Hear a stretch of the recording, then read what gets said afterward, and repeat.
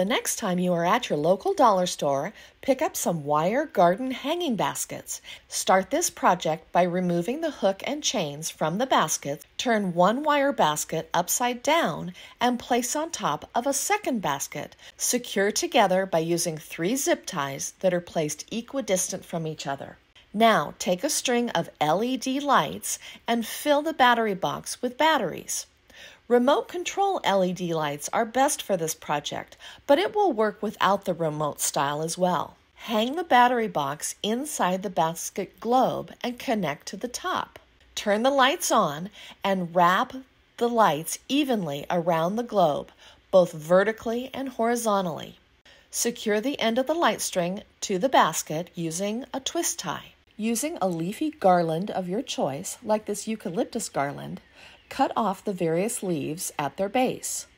Using a garland is much more cost-effective for this project than using lots of different separate picks because you can get lots of different leaves in shorter lengths. Start to tuck and glue the different leaves to the wire basket globe. You don't need to cover the globe entirely.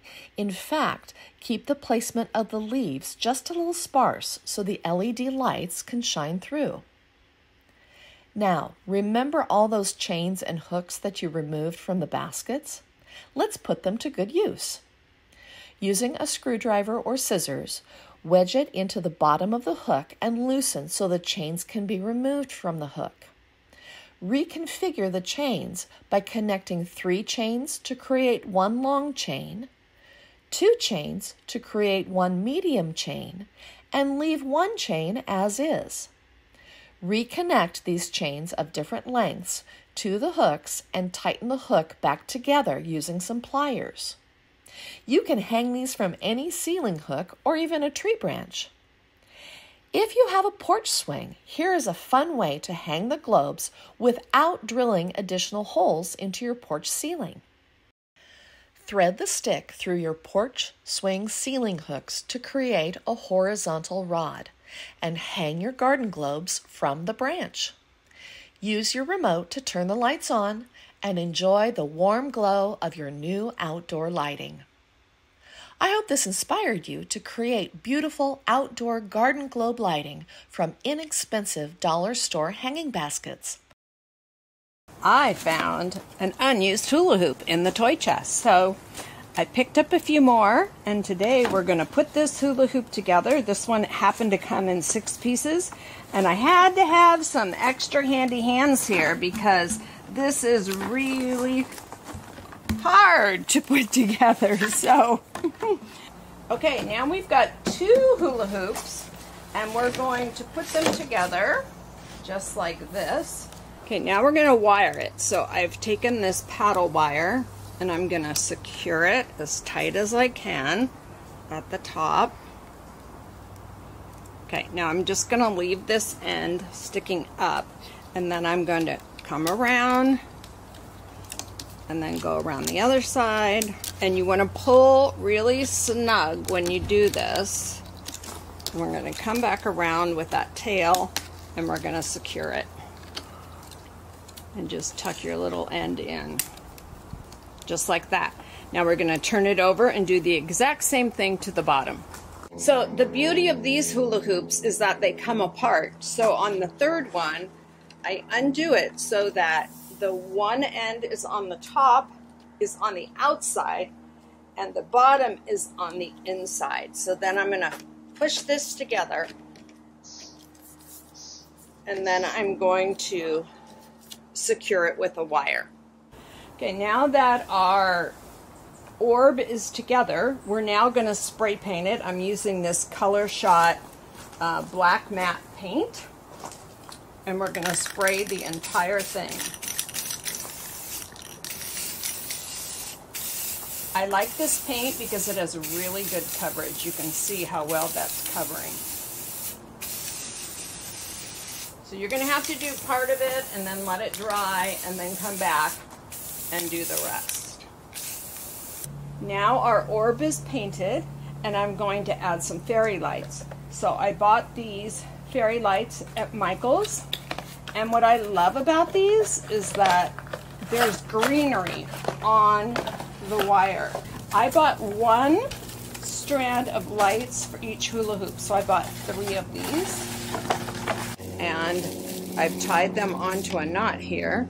And then I'm simply going to wrap them around the hula hoop and turn it as you go.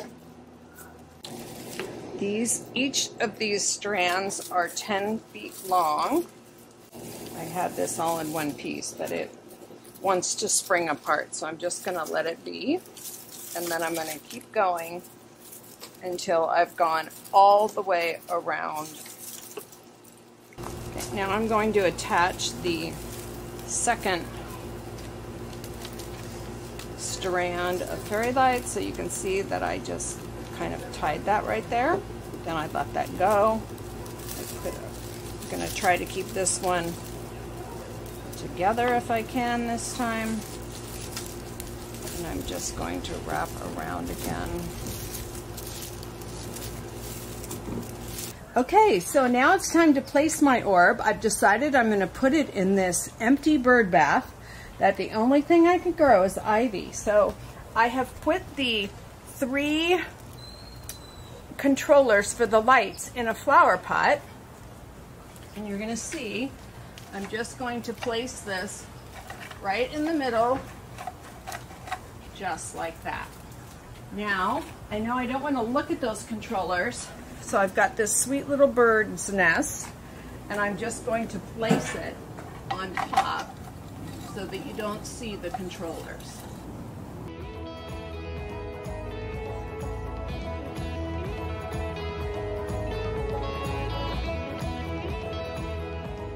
And I have a variety of bowls. I have some 4-inch bowls and some 6-inch round. I mean, they do have a flat bottom, but glass bubble bowls.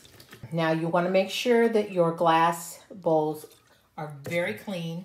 And in addition to washing them, I'm going to take them and put a little alcohol on a cotton ball and wipe them down really well. What I'm going to do is I'm going to hold it from the edge, and I'm going to take a gray Crayola crayon, and I am going to draw right on my bowl some lines. And I'm just going to go and draw a curved line all the way around. This is not exact, doesn't have to be exact. And when you've gone all the way around your bowl with these vertical lines, the next thing you're going to do is start making some horizontal ones. And then the next thing I'm going to do is do them at an angle down across. You don't want to forget the bottom. So when you've done all the sides, you're going to go down here on the bottom and you're going to mark it up also. So now your jar should be looking something like this, and you can see the crayon marks all over your jar. The next step is you want to take some silver glitter glue, and I put a pretty big blob of it out here on this paper plate. And now what I'm going to do is put a lot on a small paintbrush, and I'm going to paint my jar with the glitter glue in a crosshatch pattern. When it's dry, you're going to have a bowl that looks like this. It's kind of got that crackled glass finish. I'm going to be using these out of doors, so you definitely have to use some kind of a sealer, and I'm going to use this Rust-Oleum Gloss Clear. You want to make sure you're using something that's clear and that will not yellow your bowl. And then I will turn it over and do the underside.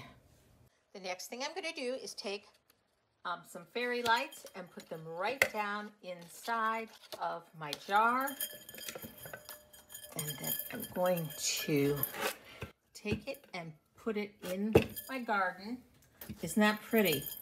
So I am going to get these all dried, sealed, so that they, the water, rain outside won't bother them. And then I'm going to add them to my garden. And for me, I'm going to I don't have much of a garden right now. I have some pots, so I am going to add them to the pots on my porch by my door. Make some of these glowing garden orbs for yourself and enjoy them all summer long. They'll bring magic to your garden or even just to the pots of flowers that you have by your front door, like I have. Thanks for watching, and I'll see you next time right here on Home Talk.